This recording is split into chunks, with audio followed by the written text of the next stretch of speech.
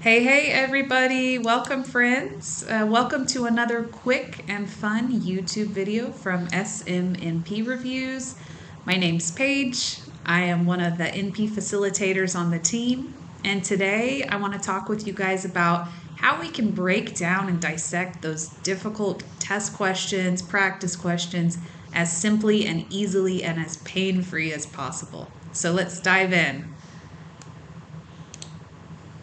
Okay, so before we jump into a few practice questions, I want to start by saying that practice questions are critical for your exam prep.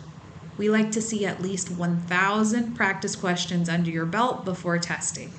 This sounds like a lot, but if you incorporate this as a habit early in your studying process, you're going to hit 1,000 questions in no time. Also, I want to add in that it is generally a good idea to utilize 2 different question banks just for some variety in your studying and to get exposure to different styles of questions. You are going to see duplicates of concepts on your exam from your practice questions. Full stop. The reality is, the more questions you do, the more exposure you're giving yourself, the more likely you are to see familiar concepts repeated on exam day. So also, these practice questions, it's exercise for your brain so you can move quickly and efficiently through your exam and practice eliminating answer choices confidently. This is going to help you combat that mental fatigue on exam day.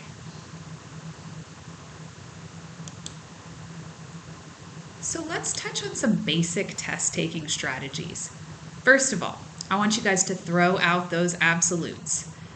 Absolute language like always, only, never, all, etc. So options with absolutes are usually incorrect options. Rarely are situations for our patients or in healthcare in general absolutely clear, okay? On the other hand, general language that allows for the exception to the rule, because it's very rare for things to be totally black and white, like we said before. These general words are more likely to be the correct answer choice. So examples of that: generally, probably, often. Okay, now pay attention to this, guys. Opposite answer choices. Those usually, one of those will be your correct answer choice. Another thing to keep in mind, A is the least popular answer choice statistically. So if you're in a pinch, this is just something to keep in the back of your mind. We do always recommend you go with your gut answer, but if you truly just have no earthly idea, keep it in mind. Okay, a few more that we can touch on. Don't change your answers. Just don't do it. Make a choice, stick with it, move right along, continue testing. Next, don't let zebra questions fluster you.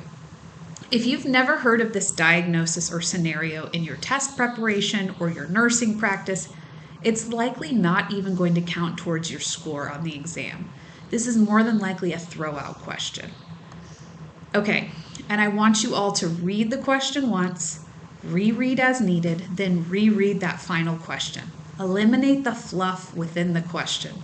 Sometimes with these longer questions, it's better to just read from the end to begin with, just to help you cut through the fluff in the body of the question. So let's say you see a big fat exam question pop up on your screen. It's a lot to weed through. I want you to straight jump to the end, read that last sentence, see what they're even asking you. You may find that you don't need all the information that's being presented to you in the question. Reading the last sentence first will help you hone in on what is actually being asked, and it's going to help you confidently eliminate distractions, not just in the question, but also in the answer choices. Okay, one more little note here before we actually dive into some questions like I promised. Lots of these practice questions are going to have layers, which we will talk about more today. It's not just going to be a straight recall question with an obvious answer usually. You're going to need to have foundational knowledge of these rationales. And that is why it's so important to incorporate questions into your studying from day one. The more you practice eliminating and gaining confidence on the why behind your rationales, the easier your exam day is going to be. Okay, so let's get into it. So we have a 33-year-old female patient who was recently diagnosed with systemic lupus erythematosus, or SLE, and is visiting the clinic today for guidance and education about her new diagnosis. Which of the following statements would be inappropriate to include in teaching for this patient? A, it's recommended for you to utilize sunscreen whenever spending time outdoors to avoid the potential for a lupus exacerbation. B, lupus is known to potentially affect many other organ systems and frequently damages the kidneys. We will monitor your renal function closely. C, lupus is characterized by its swift progression. There are no remissions and exacerbations, and instead symptoms gradually worsen over time. D, lupus may present with a variety of vague symptoms and signs. Therefore, we ask that you follow up anytime a new symptom pops up, just in case. So, I wanted to include this question because, first of all, we're looking for what would be inappropriate. Your brain might miss that word and jump to an answer choice that's actually appropriate guidance to give our patient, which in this case, 3 out of the 4 answer choices are actually going to be appropriate. So remember, we're looking for the inappropriate choice. It could be easy to miss this one if you didn't read slowly and properly. Secondly, we have an option with absolute language. Remember, never, always, none, no. And I want to demonstrate this concept to you guys. Let's break this down and work our way through it. So let's start eliminating some answer choices. Sun exposure is known to exacerbate lupus. It's recommended that lupus patients utilize sunscreen to prevent an exacerbation from occurring. So option A is correct. So let's eliminate that. Remember, we want the incorrect option. In addition, lupus is known to have various effects on the entire body. Oftentimes, it's the kidneys that are affected. Lupus nephritis occurs in about up to half of all lupus patients. So that would eliminate option B. It's also correct, and that's not what we're looking for. Option D is interesting. It starts by saying lupus may present with vague symptoms, so we should follow up anytime anything pops up, just in case. The first part of this question is correct. Lupus often has vague presentations, and the second half of the question, it's actually great advice. It's not telling the patient to emergently go to the ER or anything dramatic like that, but just to follow up and make note of the new symptoms to their provider. This is great advice to give someone who's been newly diagnosed, especially since we can provide reassurance to them as new symptoms present and change over time. So that's correct. Let's eliminate option D also. Now, let's move on to option C. Lupus is characterized by the fact that it goes through remissions and exacerbations. So this answer choice is just flat out incorrect. Also, it says there are no remissions and exacerbations. Pay attention to that no.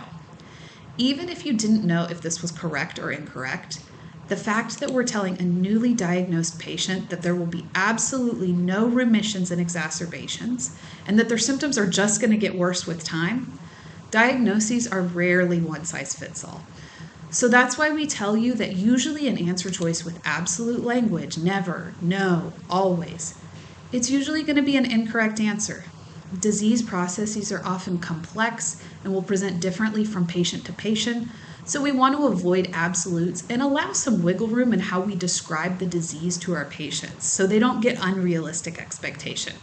So that means our answer choice is C. Lupus is characterized by its swift progression. There are no remissions and exacerbations, and instead symptoms gradually worsen over time. Okay, let's jump along to our next question. So, the nurse practitioner is seeing a 70-year-old woman in the clinic today with concerns for a broken wrist. She denies any trauma to the area, but notes she woke up this morning in significant pain. You obtain an x-ray and note a distal radius fracture. What current medication would warrant further investigation at today's visit?